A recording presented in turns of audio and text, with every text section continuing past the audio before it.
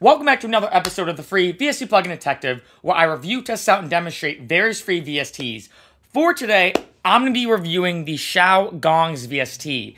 I went back and forth a lot about what to rank this one. And obviously, for each plugin, I rate it 0 to 5, obviously 5 being the best.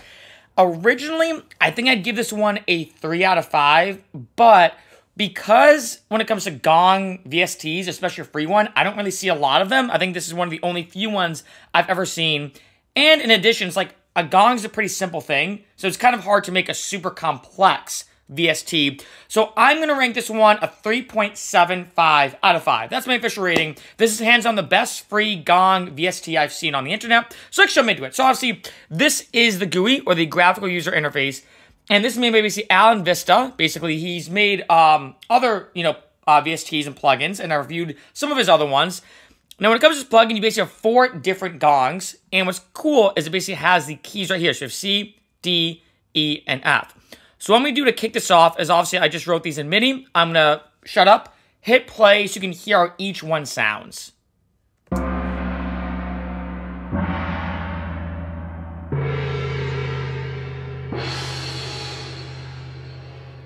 Right, so very, very different sounds for each one, which is obviously excellent.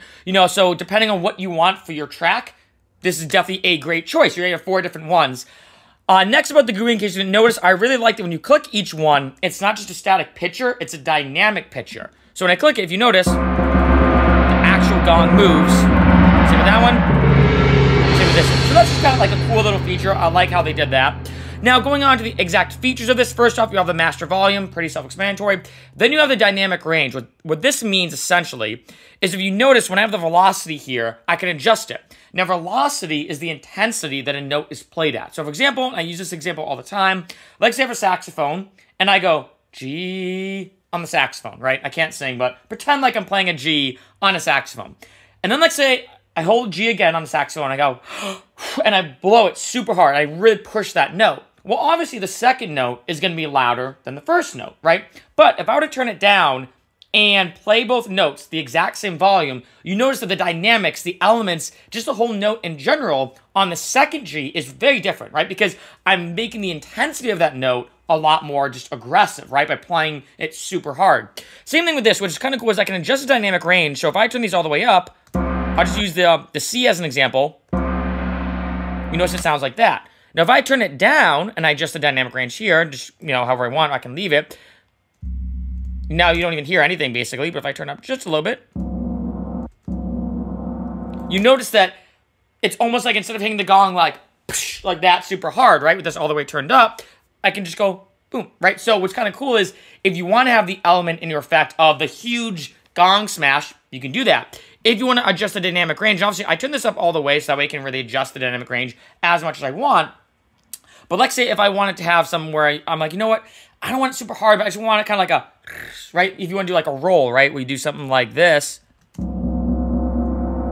right? Something like that, you just kind of do like a little roll. You can easily do that without it being a super big hit. So I think adjusting the dynamic range, especially on percussive instruments, I mean, this is true for any instrument, but especially on percussive instruments, especially one like a gong where it's usually one big hit or multiple hits, it's very good that there's almost like, numerous different sounds, even for just like the C3 gong, right? If that makes sense. Now, in addition, you basically have the release right here. You have the pan if you want to do left or right. I can adjust that. And then lastly, you have the volume. So obviously I can do this. You can barely even hear it actually. So actually, no, I was doing that.